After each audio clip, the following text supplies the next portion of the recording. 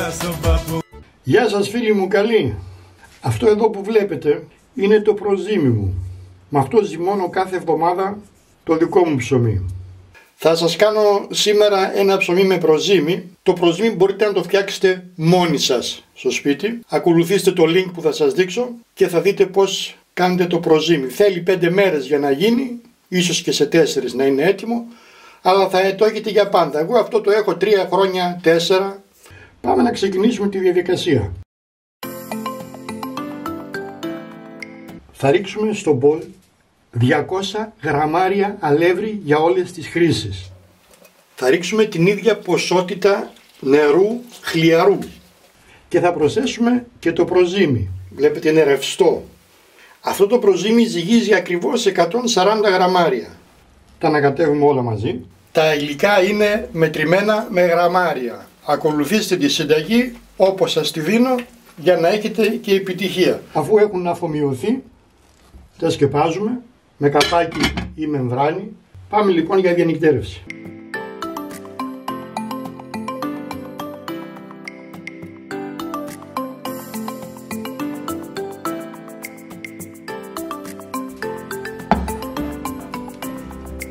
Έμεινε στον φούρνο θερμοθάλαμο για 12 ώρες περίπου, 11,5. Έχει γίνει τέλειο ανάπιασμα. Το βλέπετε πως έγινε. Θα το ανακατέψουμε. Πρώτο μας μέλημα είναι να κρατήσουμε προζύμι για το επόμενο μας ψωμάκι, για το επόμενο ζύμωμα. Είχαμε βάλει λοιπόν 140 γραμμάρια, θα βάλουμε πάλι 140 γραμμάρια στο βαζάκι μας, το οποίο θα το βάλουμε στο ψυγείο. Ακριβώς 143 γραμμάρια για το επόμενό μας ζύμωμα. Αυτά είναι τα υλικά μας που θα χρησιμοποιήσουμε τη δεύτερη μέρα. Αλεύρι για όλες τις χρήσεις. Εδώ τώρα μπορείτε να κάνετε μίξη. Ο καθένας όπως νομίζει. Μπορείτε να βάλετε σικάλεος, μπορείτε να βάλετε ζέας, μπορείτε να βάλετε ολικής. Κάντε το δικό σας μείγμα. Εγώ θα σας δείξω το απλό και από εκεί και πέρα επιλογή σας. Αλεύρι 550 γραμμάρια, νερό 330, 12 γραμμάρια ελαιόλαδο, 18 γραμμάρια αλάτι. Και ξαφνικά κλειστήκαμε όλοι στο σπίτι.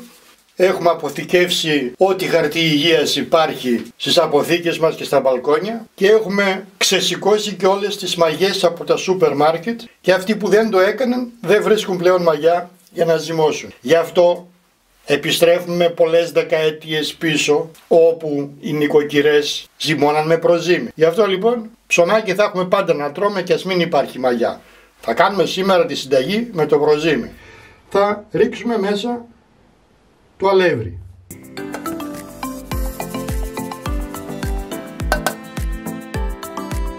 Θα ρίξουμε μέσα το αλάτι. Θα ρίξουμε μέσα το λάδι. 330 γραμμάρια ή ml νερό χλιαρό. Και τώρα θα πάρουμε μια κουτάλα και θα το ανακατέψουμε καλά, πολύ καλά. Ανακατεύουμε έτσι διπλώνοντας το, έτσι εγκλωβίζουμε οξυγόνο μέσα στο ζυμάρι και αυτό θα το βοηθήσει να φουσκώσει καλύτερα μετά, γιατί είναι χωρίς ζύμωμα. Έτσι το ανακατεύουμε κάνα 5 λεπτό. Βλέπετε σιγά σιγά αρχίζει και ξεκολλάει το ζυμάρι από την κουτάλα. Λοιπόν, είμαστε έτοιμοι. Αυτό τώρα θα το σκεπάσουμε και θα το βάλουμε για 1 ώρα πάλι στο φούρνο με το λαμπάκι που έχουμε αφήσει αναμένο.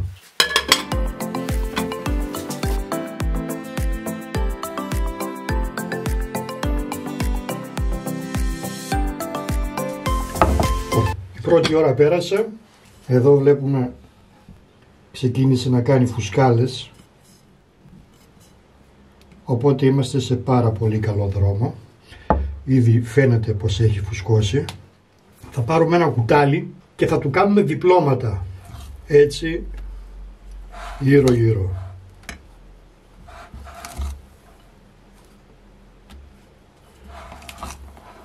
Αυτό θα το κάνουμε για 5 λεπτάκια, όπως ακριβώς το βλέπετε, και τίποτα παραπάνω. Δεν πιάνουμε ζυμάρι με το χέρι καθόλου. Θα δείτε μετά από λίγη ώρα ότι το ζυμάρι αρχίζει και σφίγγει και ξεκολλάει από το κουτάλι.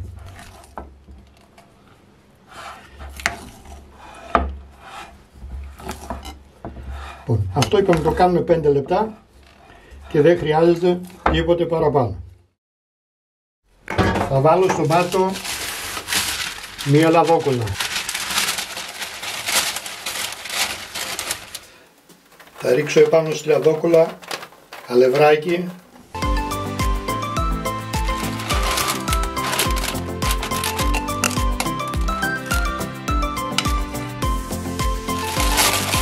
θα ρίξουμε αλευράκι στα πλάγια και από πάνω. Αυτό τώρα το βλέπετε καλύπτει τη μισή γάστρα. Πρέπει τώρα να το αφήσουμε να ωριμάσει, που σημαίνει ότι το ζυμάρι πρέπει να ανέβει τουλάχιστον μέχρι το χείλος της γάστρας. Τότε είναι έτοιμο να το ψήσουμε. Αυτό θα πάρει 3 με 4 ώρες. Άρα λοιπόν βάζουμε το καπάκι από πάνω και το βάζουμε πάλι στον φούρνο θερμοθάλαμο που έχουμε αφήσει το λαμπάκι αναμένο. Ώσπου να ωριμάσει το ψωμάκι στο φούρνο, προλαβαίνουμε να κάνουμε και γίγαντες.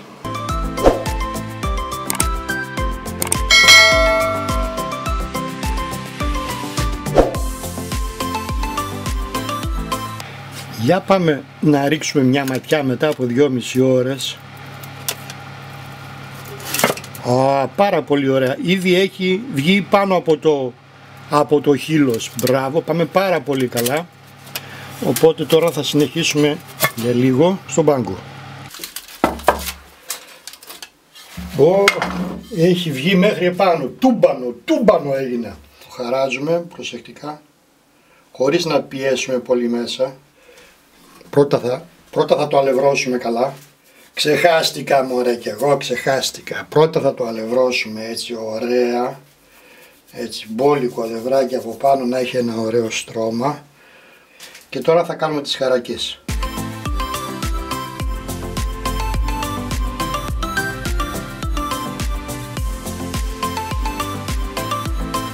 Χωρίς να το πατήσουμε πολύ μέσα. Στο τέλος του βίντεο σας έχω χρήσιμες προτάσεις για το ψήσιμο του ψωμιού. Λοιπόν, το σκεπάζουμε, το ξαναβάζουμε στο θερμοθάλαμο και το αφήνουμε τουλάχιστον ακόμη για μισή ώρα. Και χωρίς να το ξανανοίξουμε, θα ανοίξουμε το φούρνο στους 200 βαθμούς στον αέρα, χωρίς να τον προθερμάνουμε. Όπως είναι το ψωμί μέσα, θα σας πω μετά χρόνους.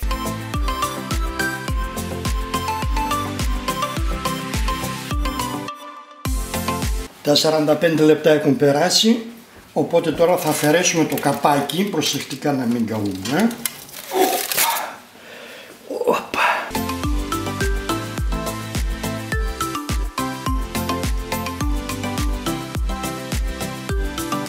Για να δούμε τι βγάλαμε. Τι αριστούργημα βγάλαμε. Θα το βγάλουμε από τη γάστρα, με προσοχή, γιατί και η γάστρα. Αν θέλετε τραγανή κόρα, δεν το σκεπάζετε. Αν θέλετε μαλακή κόρα, το σκεπάζετε. Τώρα πρέπει να μείνει εδώ τουλάχιστον ένα 20 λεπτό, άντε και μισή ώρα, πριν το κόψουμε. Ήρθε η Άγια στιγμή, ήρθε η ώρα της αλήθειας. Ψωμάκι με προζύμι, όπως παλιά. Για να το δούμε και από κάτω λιγάκι έτσι. Τι πράγμα έχει γίνει. Για πάμε.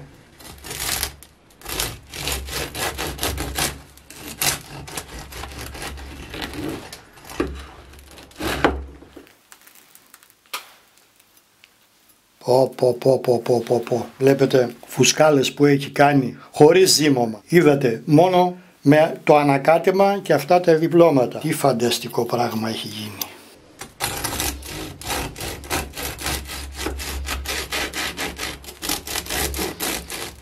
Δεν πάει να μην έχει μαγιά στα σούπερ μάρκετ. Ζυμώνουμε με προζύμι. Θέλει λίγο παραπάνω χρόνο, αλλά αξίζει τον κόπο. Και το κυριότερο, κάντε μεγαλύτερη ποσότητα, μεγαλύτερη δόση, γιατί το ψωμί με το προζύμι κρατάει και περισσότερο. Τι να λέμε τώρα, δεν υπάρχει αυτό το ψωμί.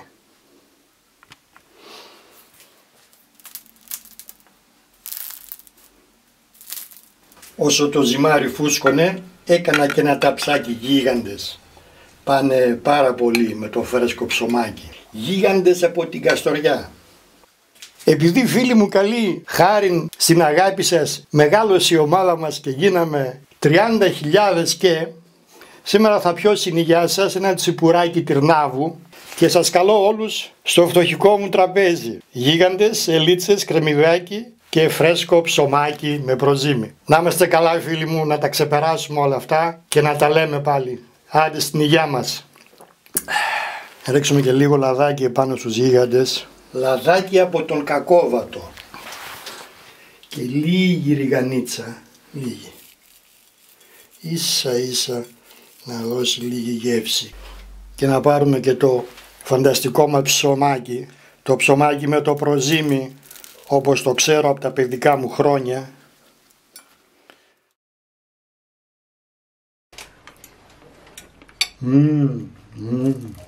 Μελωμένη.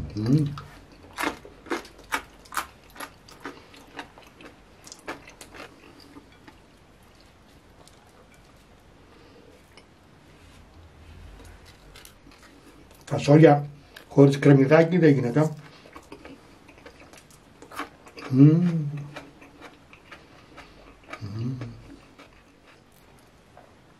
Και μια αλίτσα καλαμόνα.